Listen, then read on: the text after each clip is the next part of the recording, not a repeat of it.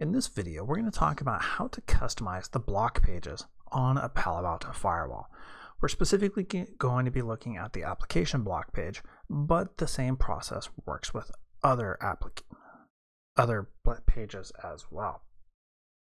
So in a prior video, we configured application block pages to give us a little bit of warning and a little bit more description as far as why sites weren't working.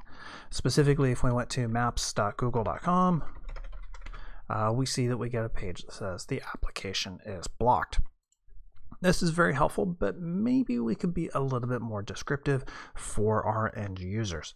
And that's where customizing these pages comes in. To customize these in the firewall, let's go ahead and go to our device tab, and then on the left-hand side, click on response pages. Now we've specifically gone ahead and enabled our application block page.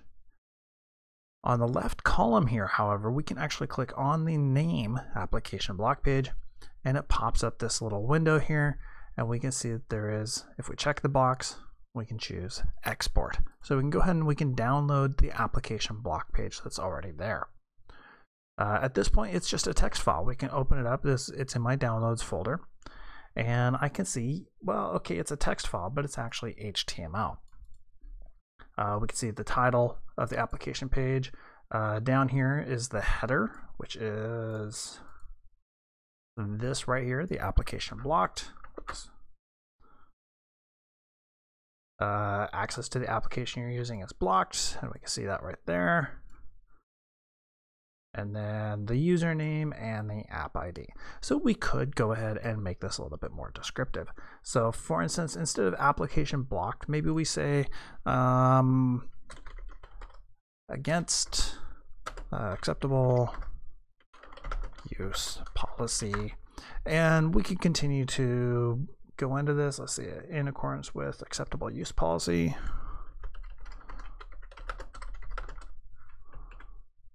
And we can be more descriptive. I'm just going to make a few small changes just to be able to show that we are actually doing something. Let's see. Add a break in there as well. So I went ahead and I edited this HTML file. It's a text file, but with HTML content. I'm going to go ahead and save this. And then back on the firewall, save and close.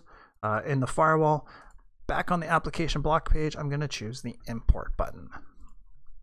Import, I'm going to choose and browse to the file that I just edited.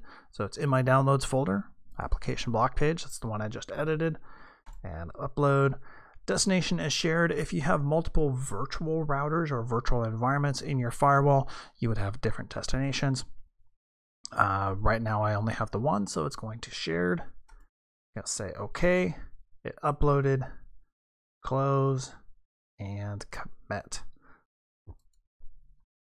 So there's the predefined and then the shared. Basically, if anything is there, it will use that instead of the predefined version.